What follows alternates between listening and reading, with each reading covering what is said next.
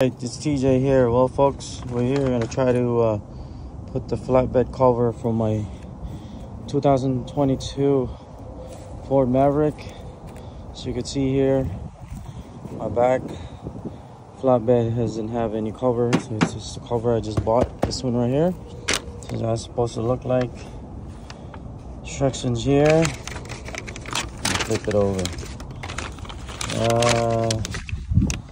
Looks like you got parts list. This is how it's supposed to look like when we got it installed and finished. Got all those parts right here.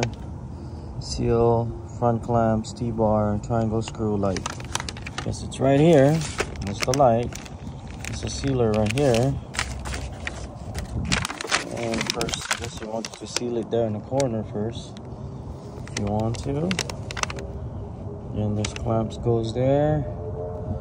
Okay. And there's some clamps over there. That's where the T-bar clamp goes to. I'm guessing this is the one right here. The one that goes to T-bars. Right there, locks it up. And it goes that way, folded, like three-fold. So it's a three-fold thing.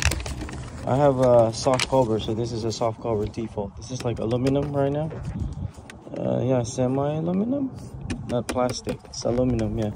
So when we fold it. And the 7th instruction is where you're gonna put the sealant right here to cover and lock it up on the edge. I'm guessing right here. And right here. Okay, let's start it up then. I don't know about the other features there, but let me open up this one. Stuff that we need, which is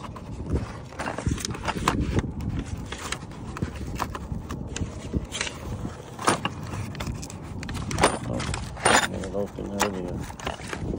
Bear with me. There we go. And these are added stuff.